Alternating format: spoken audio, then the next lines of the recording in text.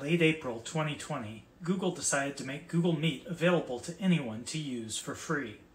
That's excellent news for people who want to use a secure and scalable video conferencing app. But of equal importance is the fact that the company already had built paths to Google Meet within other apps. You can collaborate, then move to Meet when the situation merits a real-time discussion. Here are 7 different paths to Google Meet. Note that in some cases a G Suite administrator will need to adjust settings. And for more details on each of the following paths, see my article at techrepublic.com.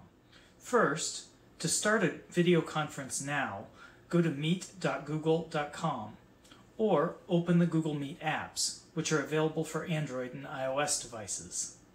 Second, when a conversation can wait, use Google Calendar to add video conferencing to an event. Third, you can enable chat within Gmail, which then gives you fast access to Google Meet. That makes it possible to try to talk instead of typing yet another email. Fourth, a teacher may enable a Google Meet link to be used by students in Google Classroom. The link won't work unless the teacher starts a Meet session. Once enabled, the link displays on both the Classroom Stream and Classwork pages. Fifth, people who use Google Chat may add a video meeting for either individual or group video conferences. This makes it easier for teams to move from discussion threads to video.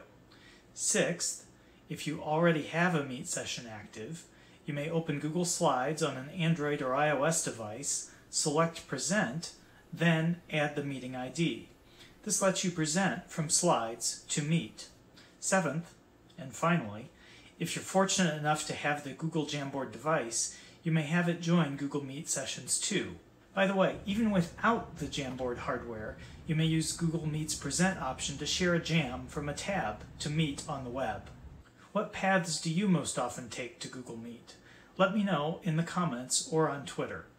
I'm Andy Wolber, at @awolber on Twitter, for Tech Republic.